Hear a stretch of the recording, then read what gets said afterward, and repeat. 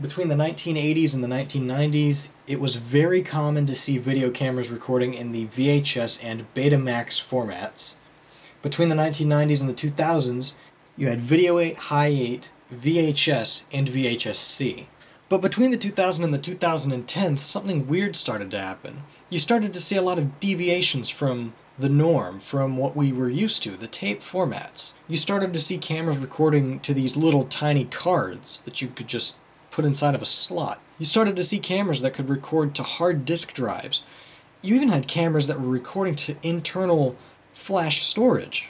But there was something else, a format that people were already very familiar with as far as video playback was concerned. And then what started to happen was companies began to manufacture cameras that can record to this format. Enter the DVD cameras. DVD cameras were manufactured by many different companies: Panasonic, Hitachi, Canon, Sony, all of the big names. But today I'm going to focus on one of them, and this is obviously going to end up being sort of a series on these cameras. It probably won't be all that coherent because of the order in which I'm going to end up getting them at some point. You know, I end up picking these things up from the thrift store, or eBay, or places like that. But nevertheless, today we're going to be focusing on this camera right here. This is the Sony DCR-DVD403. You can see it's got a number of rounded edges. You know, that's that mid-2000s design aesthetic. They're trying to make it look kind of futuristic. If we take a look here, we can see there's a couple of aesthetics that are pretty interesting. One would be this aqua button here, which I think is probably one of the best Sony design choices of all time. It's just so pretty. You have your DVD logos there, wide LCD, model number, backlight compensation, and the easy handycam mode button. Sony logo. It has a 3 megapixel image sensor, more on that in a moment. Carl Zeiss Vario sonar lens. And then we go around to the front, we can see, starting at the bottom, we have the AV connector, which is the only audio-video connector for this camera. Above that we have the built-in flash and the lens itself. Digital zoom advertised, more on that later. And this is the DVD compartment. It's pretty large. It records to these really small 8cm discs that you can actually still pick up at Walmart for, in my area, they sell them for $11.96, and it comes in a package of 3, but since they're double-sided, you technically get 6 of them. And it's actually a pretty good deal compared to what I've looked for them for on eBay.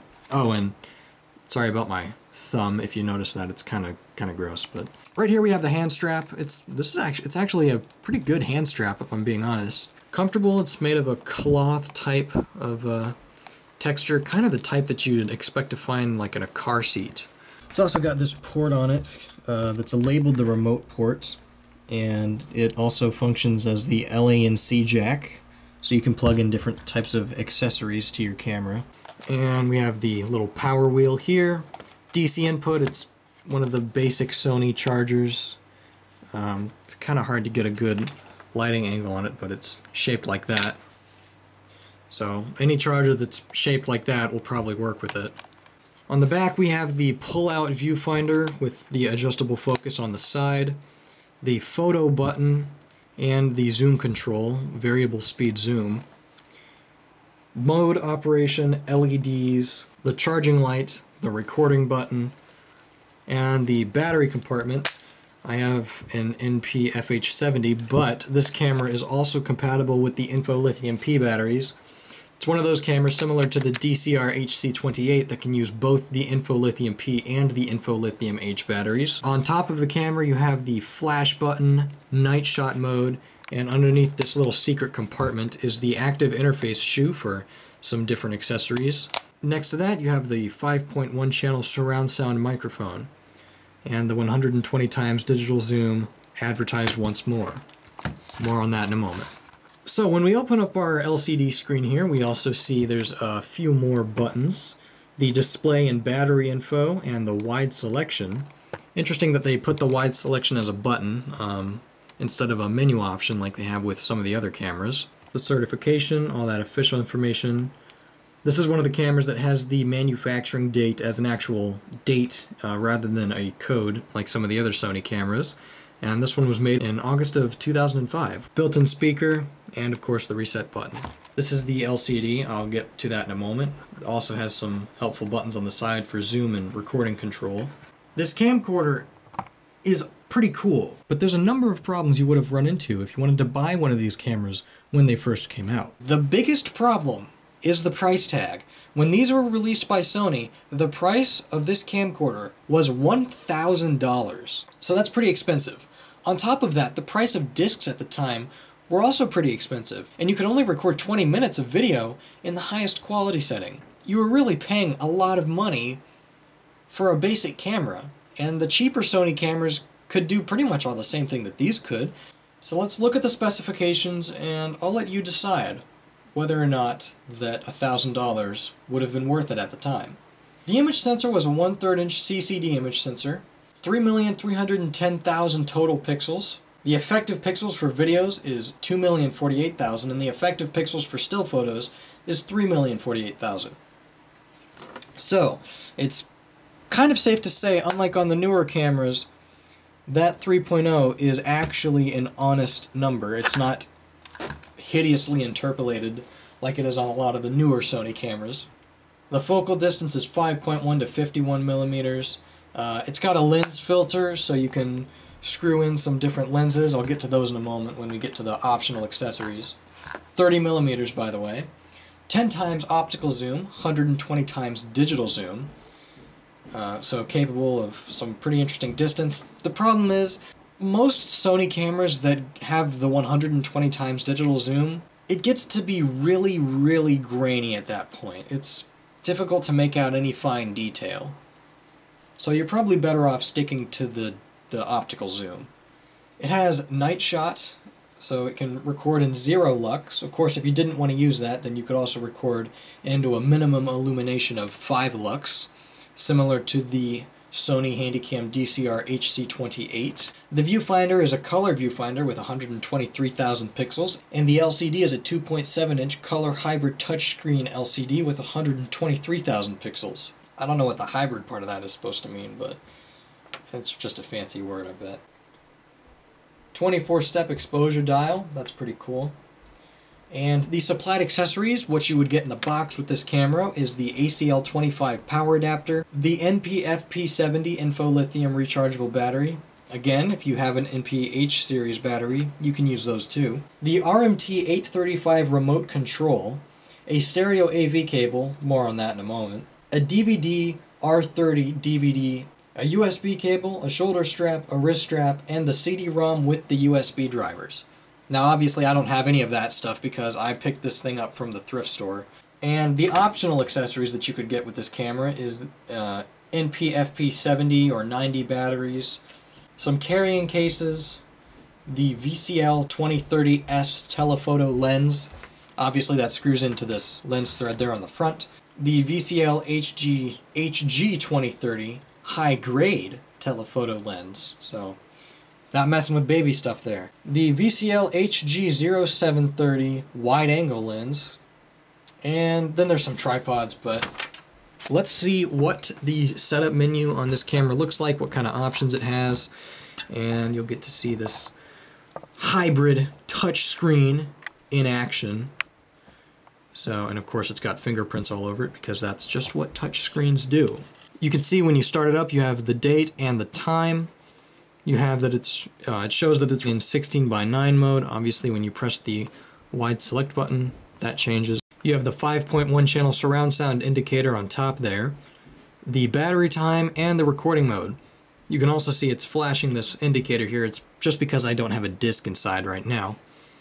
Something I forgot to mention was that you'll notice you have a button here that's got sort of a little an arrow on it. That button's purpose is to play back the most recently recorded scene so you can see if you mess it up or anything like that. So when we press on the P-menu button, you get to your personalized menu. Works similar to some of the newer Sony cameras. It's got these different tiles on it, and then the last option here you can set it up to be, you can set each tile up to be an option of your choosing, but I don't really use it. I prefer to just go into the setup menu and look for my options this way. So in the setup menu for video, you have the program auto exposure, which obviously is going to have the pretty typical exposure modes. You have the spot meter, which is basically just tap to set the exposure. Manual exposure, or, well, it's set to auto right now, but you can change it to manual. White balance, auto shutter, which is just, it changes the shutter speed if the conditions are too bright. At least that's what the manual says, but I also noticed if you're in a darker condition, it'll slow down the shutter speed and it'll make it look kind of muddy. It's not ideal if you're using a deinterlacing, if you're converting it to 60 progressive, because then it looks kind of choppy. Spot focus, tap to focus, manual focus controls, super night shot, which is basically if it's in night shot and the still too dark for the camera to pick up, you can turn this on. It'll slow down the shutter speed so much that the picture, any sort of motion is blurred and fuzzy and terrible. Super night shot, in my opinion, not the most useful feature. The night shot light, the infrared light for night shot. Color slow shutter, not to be confused with auto slow shutter, is basically the same as super night shot, except without the night shot. The self timer, digital zoom, you can set between off 20 times or 120 times. Just leave it off. Digital zoom, not the best. Steady shot, the image stabilization. Fader effects, different digital effects, and by different I mean two. Old movie, which is the stereotypical sepia and filter, but then there's Lumi key, which is actually pretty interesting. It will take a screenshot of the video and then cut out certain colors. So you can see I'm waving my hand in front of the camera, but it still has this background here on it. And you can set it between varying degrees at which it'll cut out the colors. And so if I turn it all the way up, it's just going to be a screenshot. And so it's pretty interesting. Different picture effects, although there's quite a few less of them than you would see on the tape cameras that Sony had. Demo mode, just a demonstration of all the functions. Typically that's turned on if the camera is a display model at a retail store. Format the disc, finalize the disc, unfinalize the disc, which is actually kind of interesting, because you can only unfinalize the disc if you're using a certain type. You can only finalize the disc if you're using DVD minus RW or DVD plus RW discs. Unfinalize the disc, sorry. And unless I'm mistaken, the disc you pick up at Walmart, you cannot unfinalize those. This is the disc that you would get at Walmart. It is a DVD minus R disc, so you can't unfinalize this disc. Once you write to it and finalize it, that's what's on it. Disc title, just some metadata. Recording mode, high quality, standard play or long play. The mic ref level, basically just how loud the microphone will record. The surround sound monitor, so you can see where some of the louder sounds are coming from. Obviously they're coming from the back because I'm behind the camera. The external surround sound microphone, that's just for some of the accessories that I believe you're meant to plug into the accessory shoe on the top. LCD and viewfinder settings, brightness, backlight level, the color, the viewfinder backlight and the viewfinder wide display. TV type, 16:9 or 4:3, pretty typical. The disc remaining, the amount of time left on the disc. The remote control, the recording lamp, the beeping sounds. The display output, you can set between the AV out and the LCD panel, or just the LCD panel. The setup rotate, which is the direction it moves when you press one of these two buttons here. I have it set to move up when I press down, and that's basically just up to personal preference. Auto shutoff, clock setting, the area setting, the daylight savings time setting, and then the language. So that's it for the settings that you would get when you're in video recording mode. Now let's do the settings for picture recording mode. They're not that different, and you're going to notice in picture recording mode you can't set the wide display, so you're going to be stuck with this letterboxed, really squished menu system, which is kind of annoying. I mean, you can see how much smaller it is comparatively, but... So the settings are mostly the same. Only difference is you get flash settings, which would be the level and the red eye deduction, And then you get the burst modes, which is basically it just takes multiple photos at once. The quality of the photos, fine or normal. The image size you can set between 2016 by 1512 or just 640 by 480. And then the file numbering of the pictures. So that's actually it for the picture settings. There's not really a whole lot of them. This isn't really meant to be a picture-taking camera. It's a video camera. But enough about that. Let's focus on the playback settings. There's a couple of rather interesting ones. So you have the different the picture settings. This is the recording control mode. To demonstrate this, I'm actually going to go ahead and switch to a different scene where I'm going to show you how you can use this mode to record from an analog format. So the way the recording input works is you need to set the video input, and you can set it between video or S-video. If you set it to S-video, you're going to need an AV cable that has S-video built into it, but the basic Sony cable is going to have just the composite. So you set it to that. You can set the recording mode as well. If we